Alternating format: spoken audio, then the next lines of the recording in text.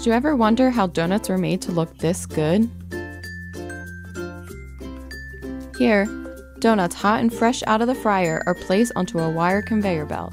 Sometimes they get a little push from a skilled professional.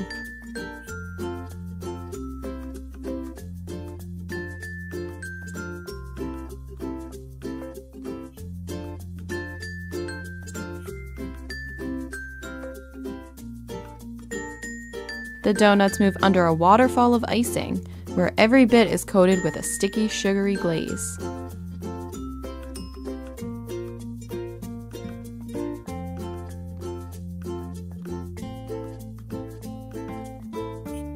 Now covered in icing, the donuts continue to ride on the conveyor belt. This gives time for the donuts to cool and for the icing to set evenly.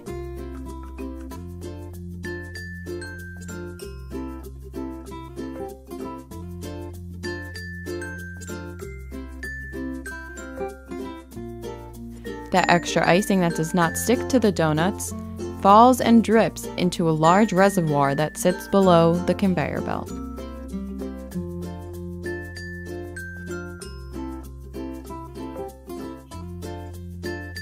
In just seconds, the icing cools and forms a soft shell coating the donut. Once completely cooled, they're ready to enjoy.